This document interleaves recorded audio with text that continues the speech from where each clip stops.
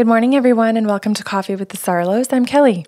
Good morning. I'm Karen. We have pre-recorded a few of our Coffee with the Sarlos episodes, and we had done so because we were waiting to hear official word about whether or not we were going to cancel our Evening with Medium events. So we are recording our intro now so that we can include up-to-date information for all of our listeners and ticket holders. We have gone ahead and canceled our July and August Evening with Medium events. That is official. Tickets have already been refunded. So if you were one of the ticket holders and you have not seen your money back in your account, please email us at info@buysarlo.com or call us directly at 705-476-2613. We will deal with that for you. Our December event, as far as we know, is still booked, and we are hoping that that will fly. You can book tickets on the website, buysarlo.com, and we will keep you posted as to whether or not that changes. Sips of Sanity is a second podcast series that Kelly and I have. It is about 10 to 12, 15-minute shows. There is a series of 5. They run the first week of every single month, and we pick a topic on emotional or spiritual intelligence, and we give you tools. You get the first one for free all the time at the website buysarlo.com in each series. The remaining 4 are always found at patreon.com/buysarlo. Kelly's going to explain more to you about Patreon. So Patreon is a paid membership with exclusive content. There are 8 tiers, just meaning that in each tier there are different benefits depending on how much you're willing to subscribe to every month. And that is something that you can move very fluidly in and out of it as it suits you. And the intention is to kind of give you supplemental activities and different things to do and think about that go along with our stories in Coffee with the Sarlos, as well as Sips of Sanity. So it's meant to support you in all areas of your life. We realize we're still in COVID days and clients are still wondering if we're doing personal sessions, and yes, we are. So we do sessions by telephone, Skype, FaceTime, Zoom, and WhatsApp for clients all over the world, all of the time, not just during COVID.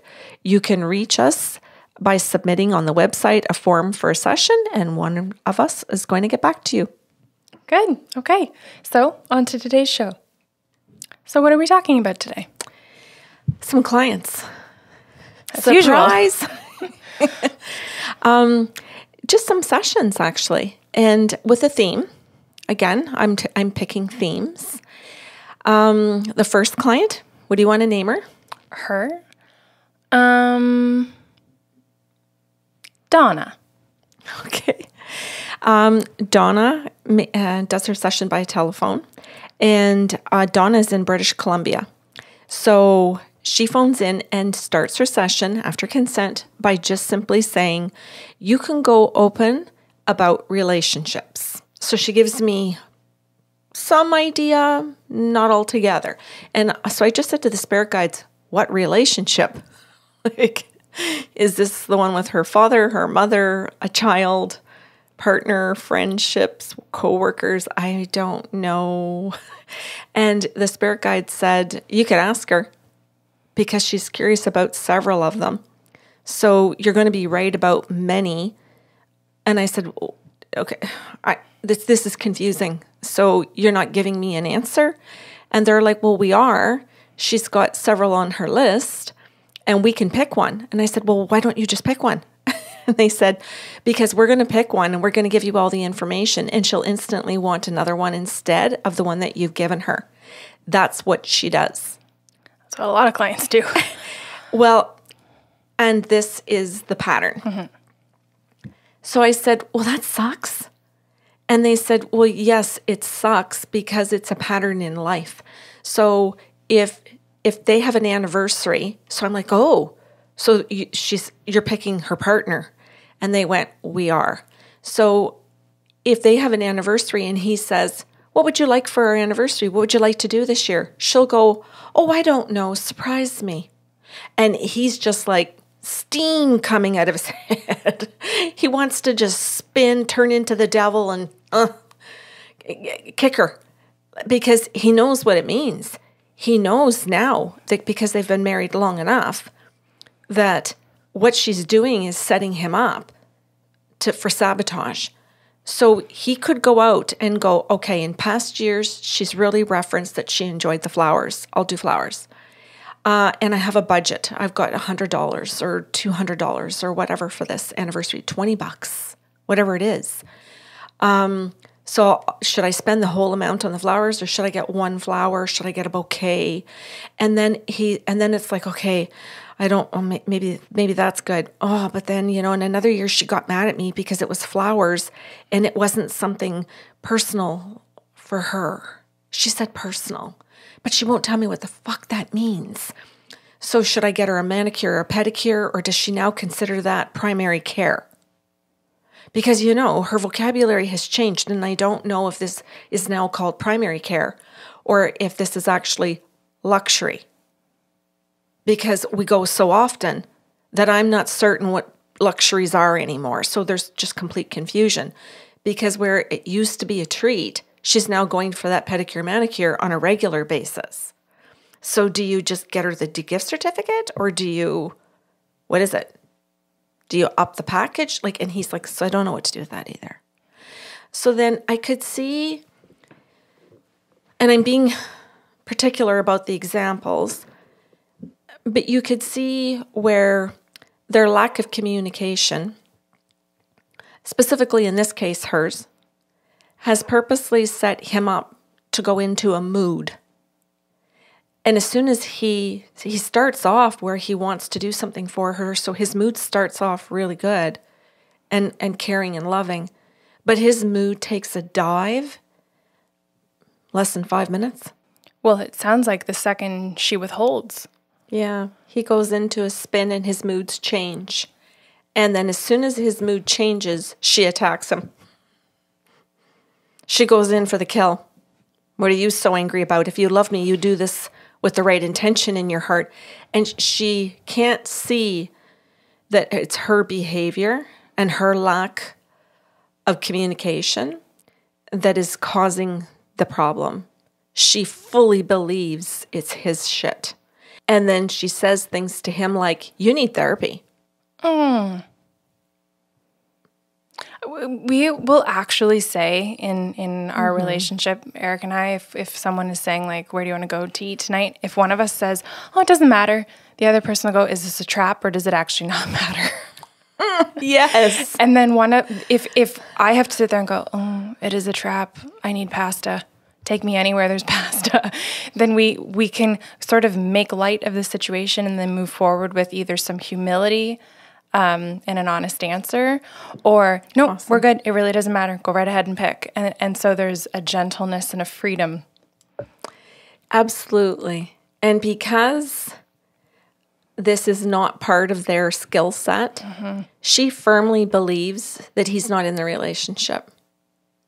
Even though he's doing the crazy, I have to problem solve everything, I have to do all the work. So the guides showed me this and said, we really want you to deal with this because she's going to ask about the relationship. That is the reason that she's booked this appointment, but she's not going to tell you that. She's going to say, just go open. She's not going to tell you anything. And then if you say, oh, I have medium, I have your grandparents here, you've got 2 grandmothers and a grandfather and a step-grandfather, that she'll go, oh, okay. But then halfway through, if you do a check-in and say to her, how's the session going? She'll go, well, it's okay. And she won't be specific. Even if you say, well, what is it that you need? She'll just go, oh, just go open. So she purposely withholds intentionally. And the session was highlighting that because she was being asked over and over again, what are your needs? What do you want? Can you be specific? I'm asking you for clarity. I'm asking you for direction. And she's flat out refusing you. So go ahead and proceed. Tell her that her grandparents are here. Oh, so they're telling you the trap. Totally. That it is the trap. Yep. And then how you're going to walk yourself out of it? Yeah. Okay. So they said, we would really like for you to channel the grandparents first. And she wants the step-grandfather. But that's not the priority. But out of the grandparents, that's who she would want to see if you could get, because he was the one he kowtowed to this crap. He'd buy her the flowers and the manicure, pedicure, and because he just thought in his relationships, just get them everything. And that way, if you just get them everything, they can't come at you. But he would do it to the point that he had no money to do it, and he built credit. Oh, no. Pardon me, debt. Listeners, you don't build credit. Sorry. He built debt before he passed.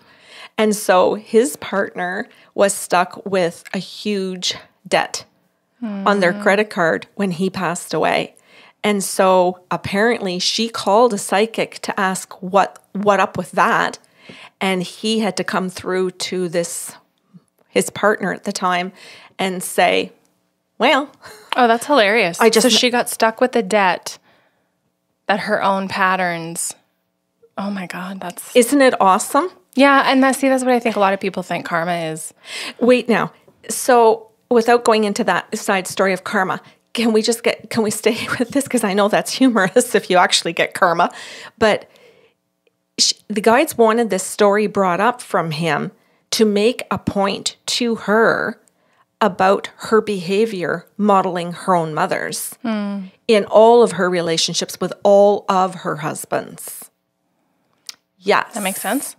Yes, because, and this was the point, she goes through several husbands for the same issue that she has, believing that all of the men are not good men, not understanding that she has a pattern and a behavior and they respond to it. And then her reaction to that is what drives her to her, I can't stand them, I hate them. They're not meeting my needs, they don't love me, and into her patterning of whining and complaining and victimizing. And this was going to present itself again to Donna. Donna was well on her way in relationship number 1. And she's currently looking for relationship number 2. While in relationship number, gross. Yes. Which is part of that, right? Yeah. You're going to want to look for another partner or keep your eyes open or flirt or you respond to someone's flirting towards you and encourage that a little bit because you can't feel too secure when you're treating your partner that way. You don't. So part of, I guess, the common sense in that kind of unhealthy mind is I'm setting my partner up not to meet my needs. Oh, well then, I guess we know where this is going to go. And so I better prepare and take care of myself. So the guides explain all of this so quickly, I do not know how to explain to people unless you've been a client and you know how fast Kelly and I move through these sessions. All of that is explained 3-5 minutes. At the most. Mm-hmm. And that's including explaining it to her. I was going to say, that's if the client doesn't talk. Yeah. So the guides asked me to explain and to go through this first of all, to set it up and talk about the stepfather and the behavior. And she was really good in the sense that she could totally see it. She totally understood it. And she thought that this step-grandfather was finally the good partner. She was looking for the guy that was going to do it all like him. So she was willing to go through some of these relationships like her mom did, like these divorces, to get to the guy that was just going to give her everything. So sorry, when you say she saw it. Yeah, she can see it in her mom. She can see the pattern in what her mom does. But then she still thought he was the goal or the standard? Yeah. So she doesn't see anything. Well, kinda. She sees it to use to her advantage. I'm not saying. I'm going to stand in my position and say she saw nothing. I'm going to say that I want the listeners to understand that she saw what she wanted and that she saw it and she could understand it to a level. That's it. Not deeply where the guides wanted her to or what you're referring to. Mm-hmm. But if I described some of that behavior, she could go, yeah. He met he was great to my mom. He really loved her. He did everything for her. He'd give the shirt off his back for her. Like that. She saw that is what I'm saying. So she sees a piece. So sorry, did she actually see her mom withholding and her mom? Yes. Okay. Yeah, that's what I'm saying. She saw her mom withholding to get what she wanted. Okay. I'm going to attempt to let this keep going. I know that's hard when you know the healthy behaviors and when you know the healthy belief systems. And I knew this was going to be a rough show to tell you today, and that you might want to call it quits and go sit in the sun. Yep. Because I knew it was going to hit your buttons of where you get annoyed by that kind of behavior. But I also know that in a session that you're very skilled at being able to point it out as the guides ask you to be able to prove the lessons, and that sometimes the guides have their way of constructing a session to get to the client to the place they want them. Not me. This is the reason I love doing this show with you. And, you know, I've always said if you didn't want to do this, there wouldn't be a show, is that we can say sometimes almost the same point in two very different ways. And I think it's really good because clients or listeners for the first time can sit there and go, you know, if you're pointing on YouTube on your big screen TV right now, you might point to your right to Karen and go, oh yeah, I get that. Don't know what Kelly's doing over there. And then later on be like, oh. And I think that's good. And I also think it's important, too, that when you and I tell stories that the other person has very good human reactions, good just being typical human reactions, so that listeners can feel not alone in the way that they respond to the information and think, oh, yeah, I'm disgusted with the behavior, too. To see us as human, because I think there are some clients who know us very well and know that that's the case and that we can separate. And there are the first-timers who think pedestal-like, they must be a certain kind of person above feelings sometimes, which is not true. And then to be able to illustrate that it is appropriate to be grossed out as a human by certain behaviors, but still be professional enough to say, no worries. A lot of us go through this. Some of us have been through this in the past. We're going to walk you through these steps. And that's what we can do in coaching, but also in channeling. That's right. And that the spirit guides show it to me in that order and go. And my job is not to change the order. My job is not to say, you know, I think the guide's got that wrong and I'm going to start at the end and go backwards. I will make a mess. But if I follow it in the exact order and do exactly what they say, right to the point of where I channel him, and then I say, and they tell me, now ask her the question, did you want anything in particular today? And she comes out with, well, I really thought you were going to talk about my relationship. I really thought that if you knew what you were doing. And then, or the guides might say to me, challenge her.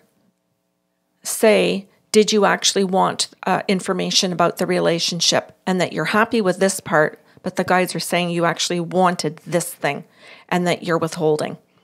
And is that correct, you're withholding? And at that point, when I confronted her with totally calm, no shaming.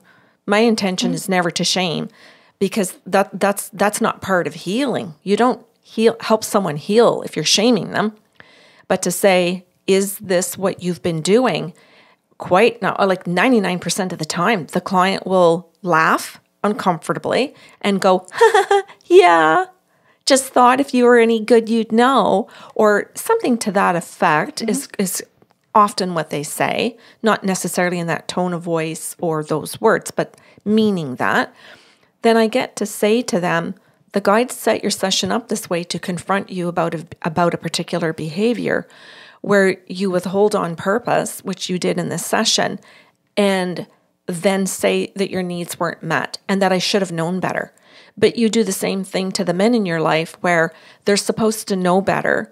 They're supposed to know what you need without you ever having to communicate. Doesn't that make it convenient for you that you don't have to do any work in the relationship, but that when it doesn't work, it wouldn't be your fault?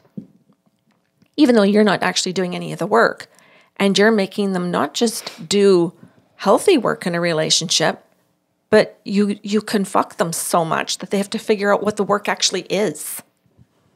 There's so much confusion. So let me get through the weeds of confusion first, and we'll see if I have any energy to actually then meet the need that you're talking about. Don't even know if I can come out of all the weeds first, right? And I think that's where some people in the audience today or at home listening might go, I'm in the weeds. I'm in them, right? I'm still in them. I haven't come out. And this is where this relationship is stuck. He's in the weeds and can't get out. And he no longer has the energy, which really means that there is no relationship. And so she's wanting to know, is there a relationship? Should I stick around for this person?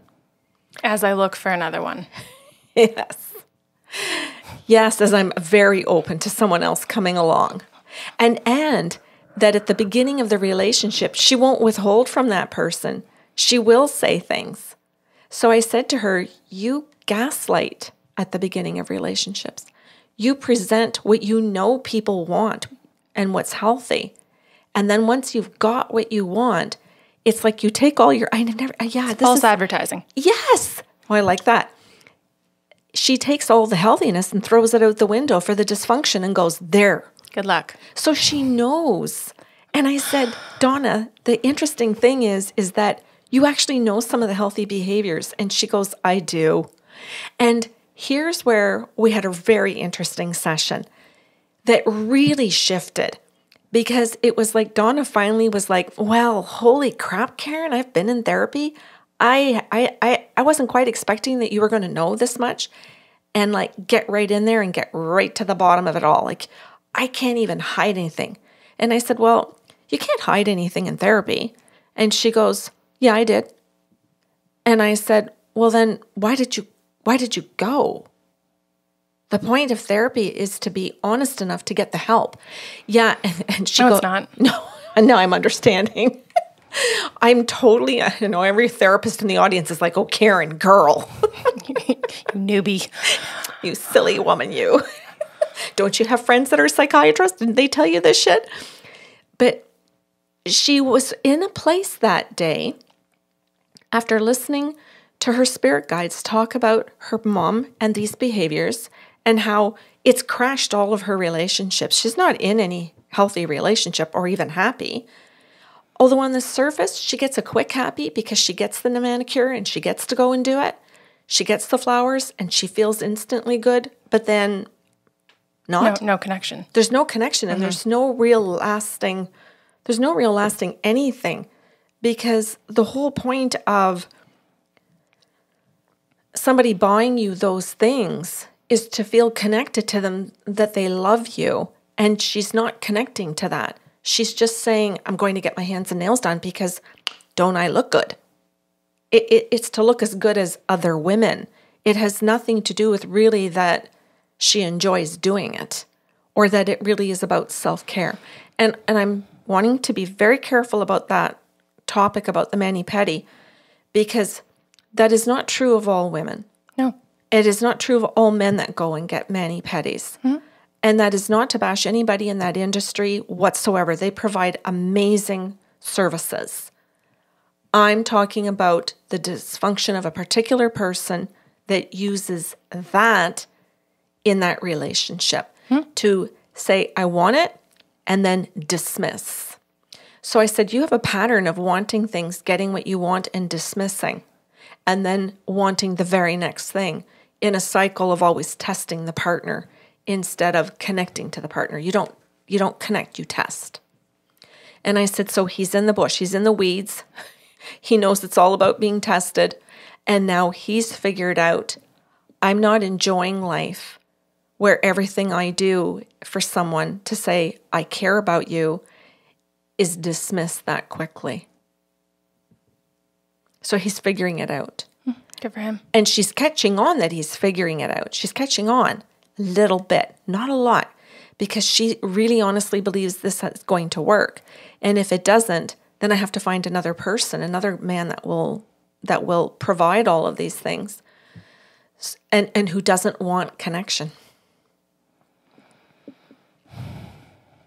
So the guides took her down this little road of challenging her, and I think it was just a good hour in providing her with some help to say, here's the cycle. but there is an option, and it's called connection.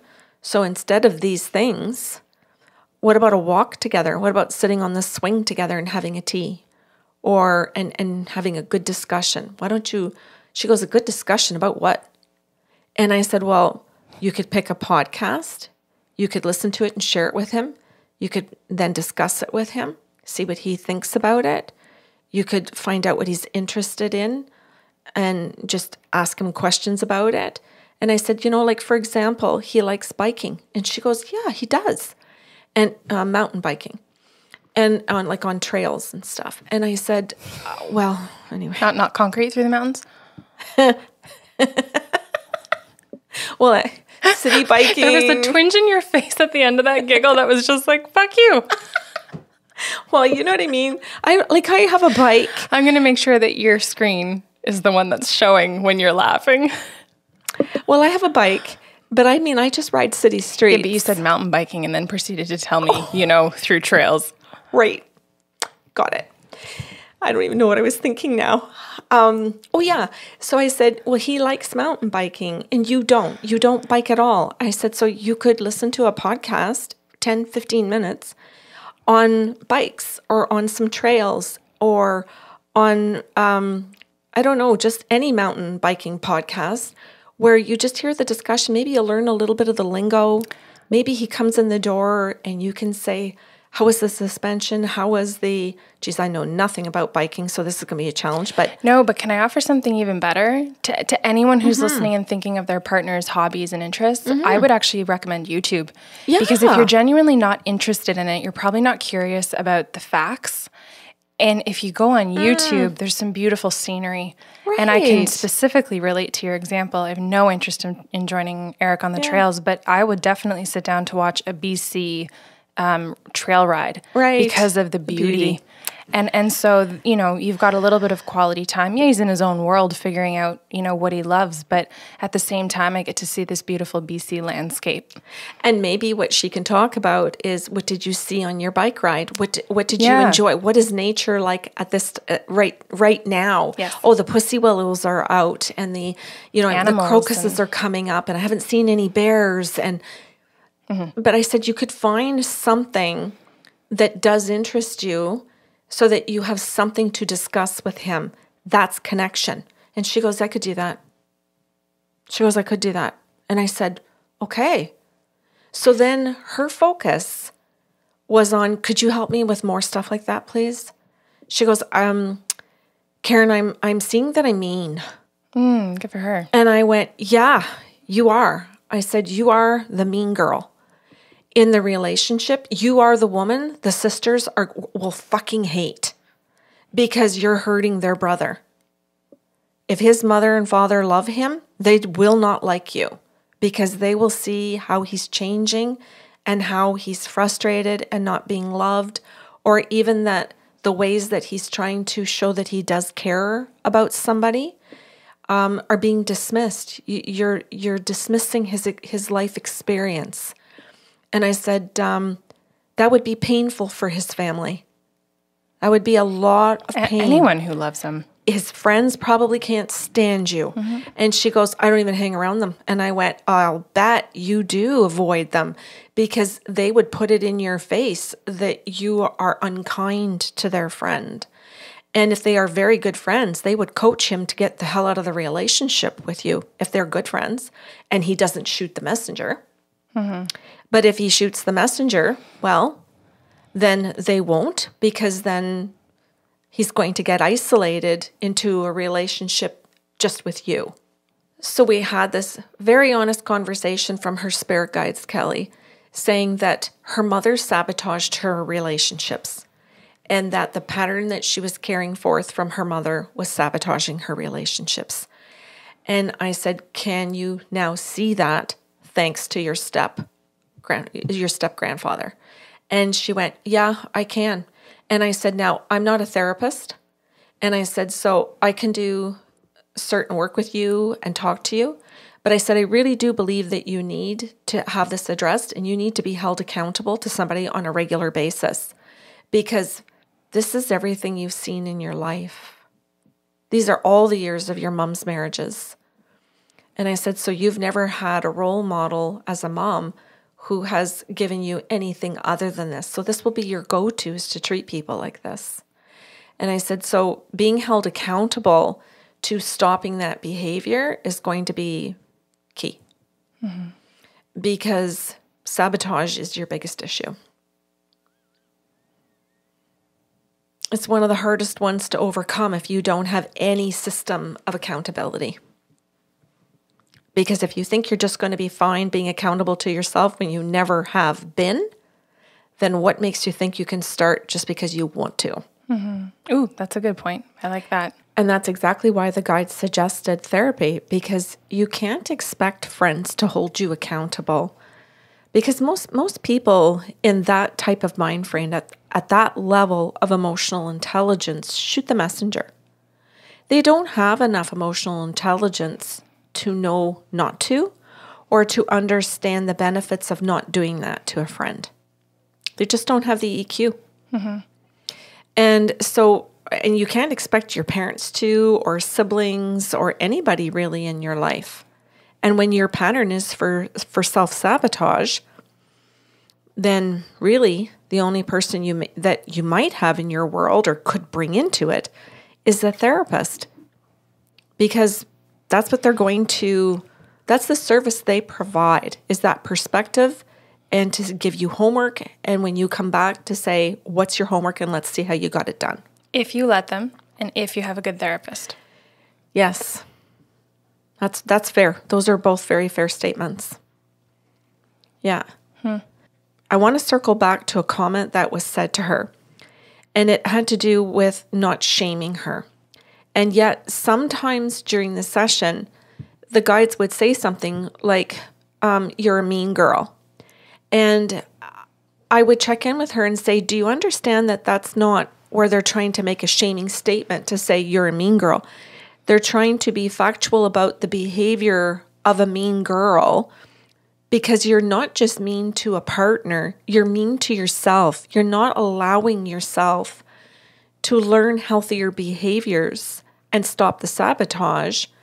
The meanness is directed towards your own self. You deny yourself your own happiness.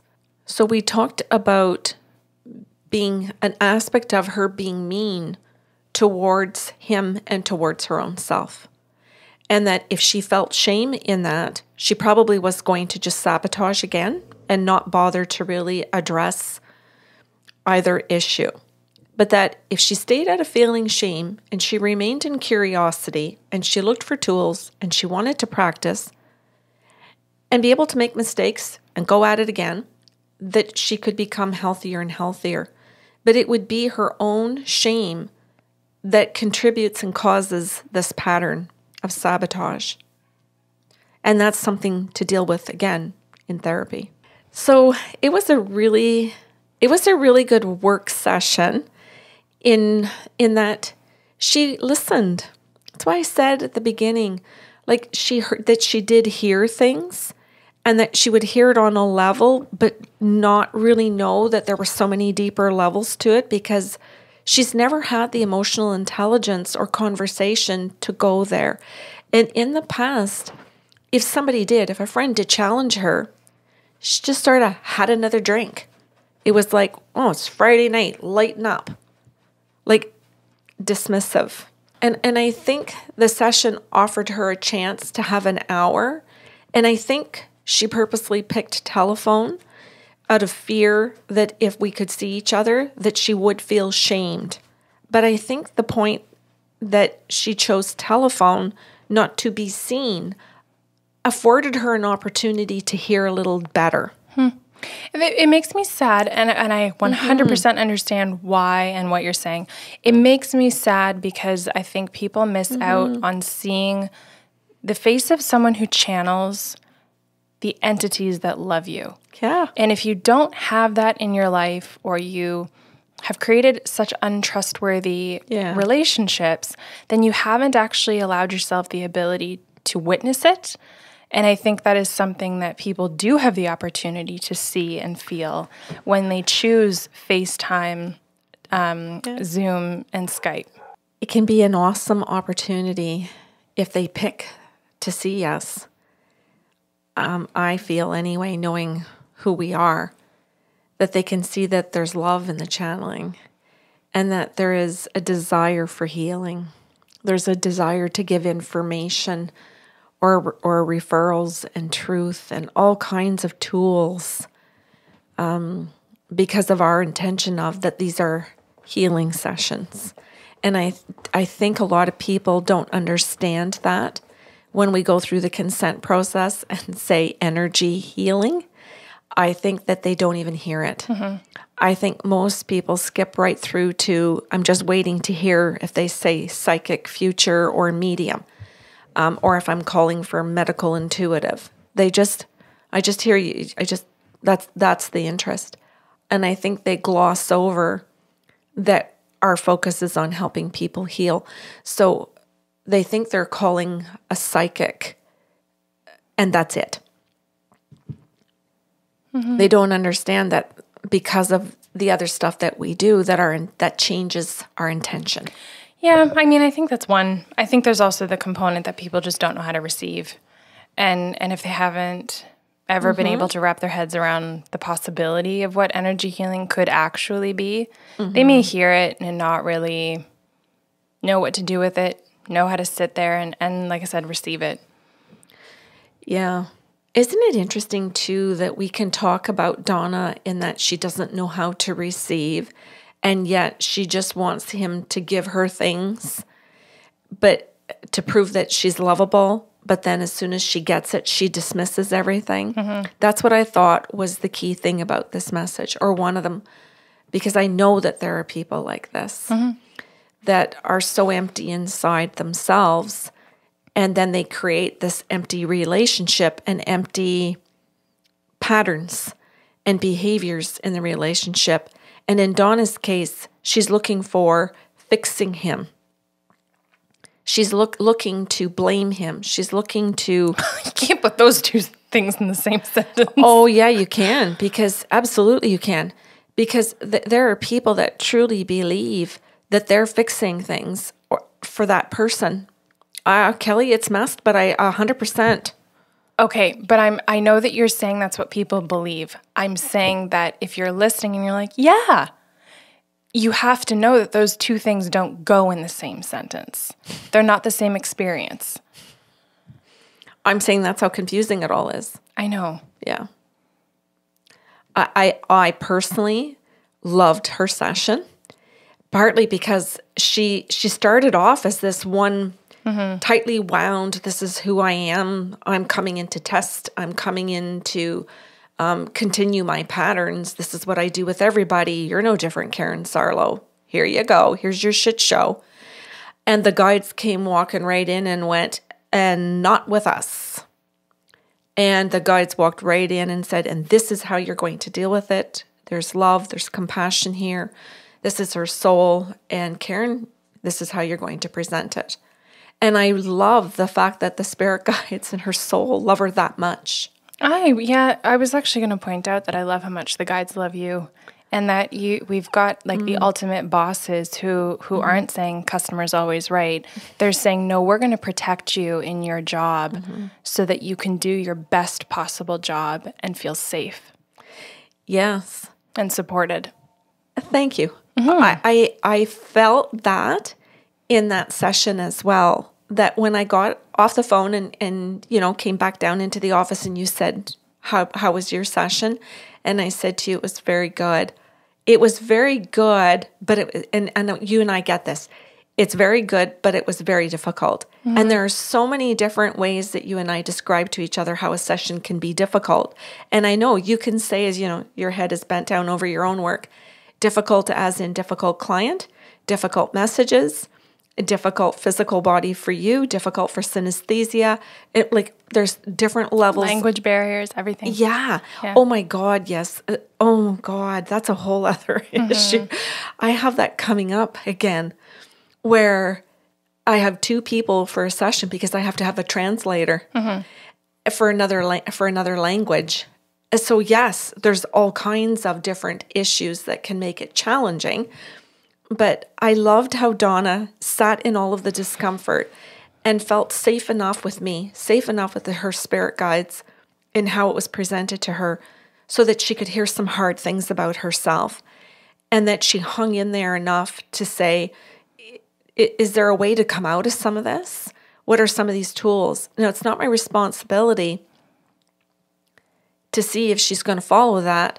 When she gets off the phone, that's her day and that's her life. But I'm really grateful that I get to be a piece of that. And if that grows something for her or it hits her in 20 years and she remembers something, I'm really happy that there's a little piece in there for us. Mm-hmm. Cool. Mm-hmm. Thanks for sharing. Mm-hmm. Yeah, you're welcome. I think there was lots in that one. Mm-hmm. I'm sure when I go to listen to it myself on Saturday when it airs that there will be lots to extrapolate out of that. Cool. Yeah. You good for today? I am. Okay. Let's head out into the sun. Okay. So if you have questions or comments about today's show, you can email us at info@bysarlo.com. Otherwise, we've got a brand new show for you out next Saturday morning. Take care.